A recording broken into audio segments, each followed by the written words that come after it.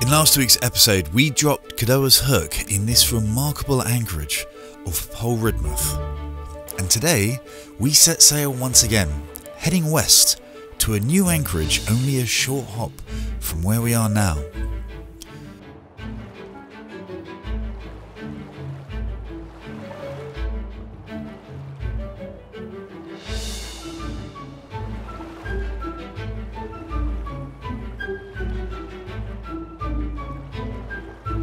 The destination which we were to momentarily call our new home was an 18th century Georgian town called Charlestown. After arriving, Carly wasted no time at all settling herself in to enjoy the sunshine.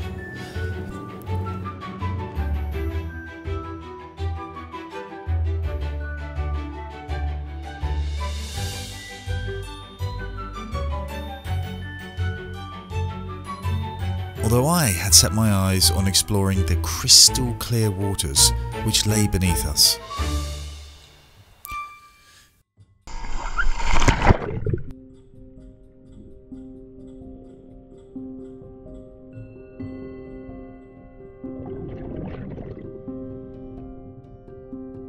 There was plenty of fantastic looking structure under the water, which meant the hunt was on for some lobsters.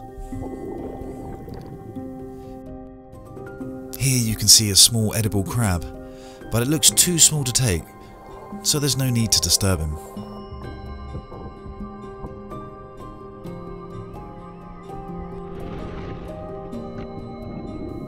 It didn't take long to find what we were looking for. I just want to lightly tap the lobster to prompt it to head for one of the exits to what looks like a fairly complex cave. I don't want to drag the lobster out as you risk injuring them, and at this point I didn't know if they're a keeper or not. The lobster heads for an exit towards the far end of this structure. I reach in to grab what turns out to be one of the largest female lobsters I have ever caught, and she's laden with eggs. These are the next generation of lobsters, and she looks in great condition. So it's back in her cave she goes, and the search continues.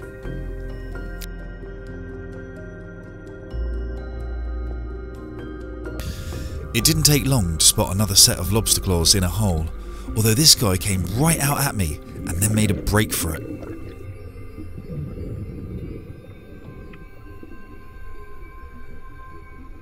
After catching him, it becomes clear that he's too small to keep, but my new dive buddy, Danny, had never seen a lobster in the wild before, so I show him before signalling that he's just too small to keep. And so, he goes back too.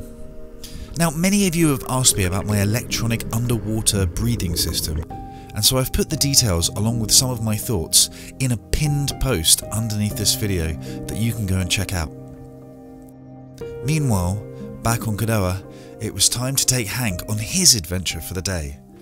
Now, many of you ask about the walks that we go on, and so on the anchorages guide that we've built on Cadoa.com, we actually map out Hank's walks on the individual pages.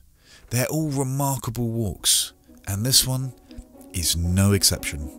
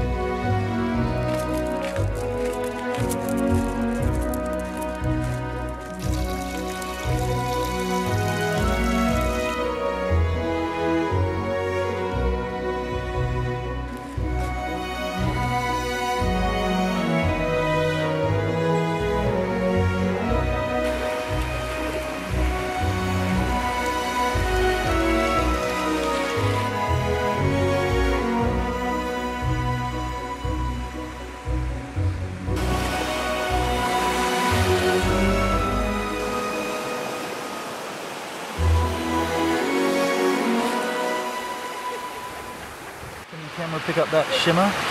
Looks like there's glitter everywhere. Although there is, by all accounts, a cove over there called Silver Mine Cove. So maybe there's some trace minerals in the water here that are being washed up.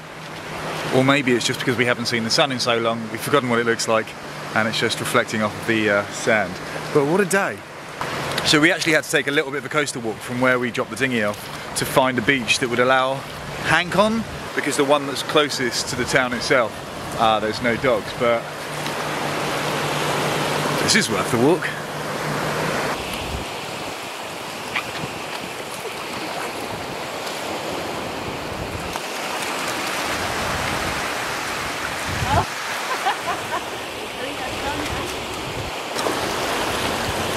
What a lovely beach. Isn't it? Yeah. Well, his bowl became the frisbee, which didn't last too long. You lost all your toys, Hank.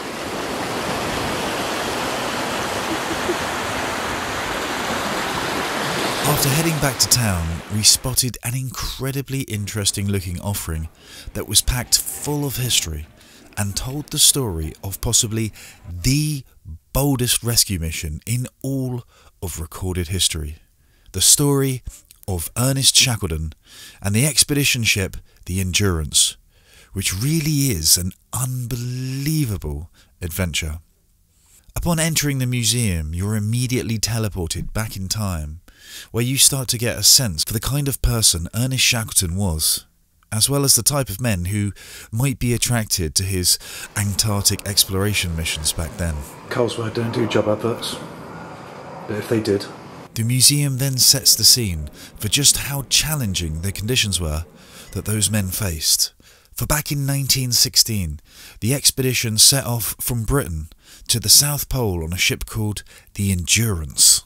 As the mission ventured further south, the ship and her crew found themselves in some of the thickest ice ever seen. And despite their best efforts to push through, eventually they found themselves trapped.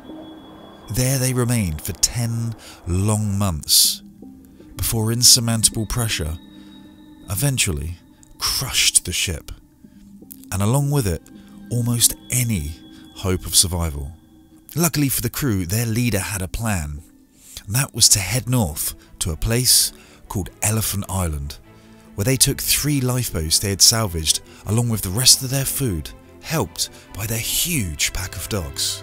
Shortly after arriving, Shackleton took 5 of his best men and set off on another daring mission to attempt to sail 800 nautical miles in little more than a sailing dinghy in the roughest and most dangerous seas in the entire world. Using only celestial navigation, if the course was just a few degrees out, they could easily miss the island where their fate would surely be doomed, along with all the men they left behind on Elephant Island.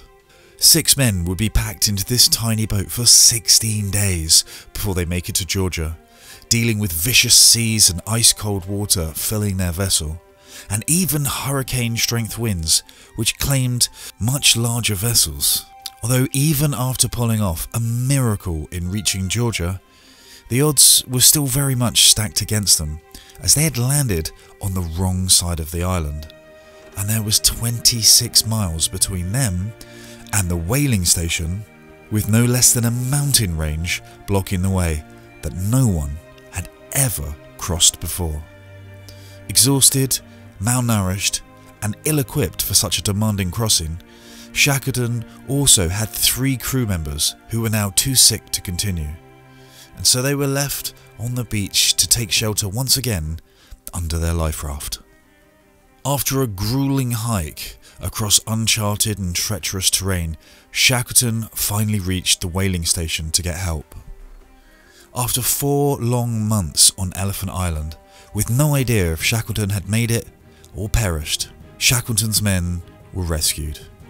Amazingly, and against all odds, without the loss of any of his crew. It's for this reason that Ernest Shackleton is, and always will be, a national hero.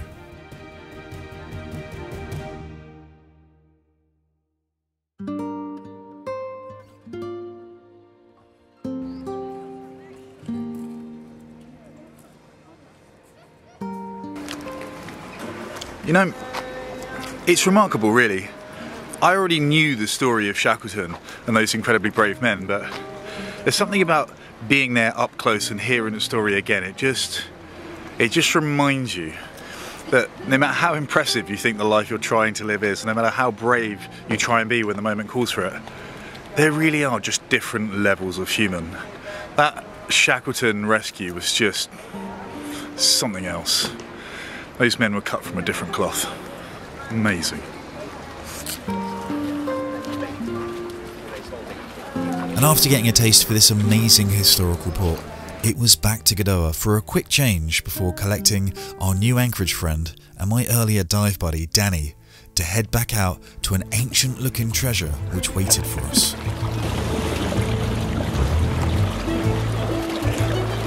This is our friend Danny.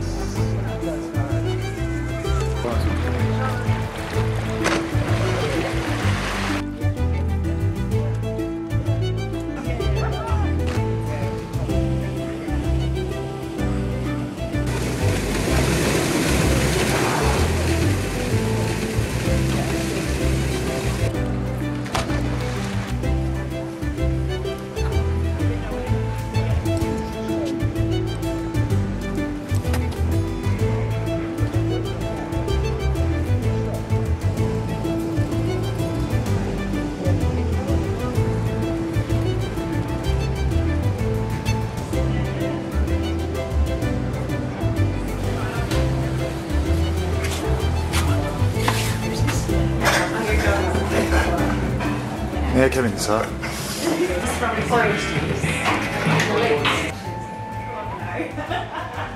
Yeah, it's not like just...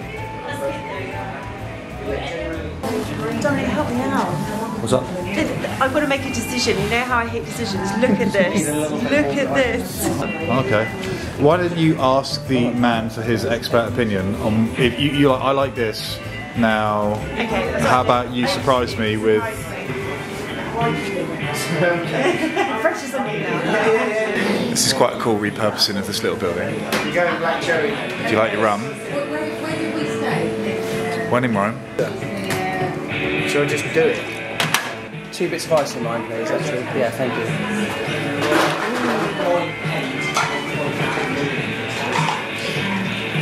Good like that. Try that.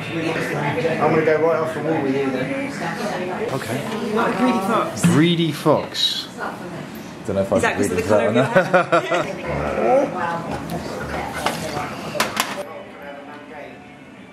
With over 500 varieties of rum to choose from, this place might be worthy of more than one visit. There's certainly a lot of character packed into this little place, as there is with this entire port. Everywhere you turn it feels as if you've gone back in time. This place is the perfect escape from the realities of 21st century life, as it feels as if very little has changed in a very long time. Discover all the rest of the gems we've explored over the years here over on Godoa.com.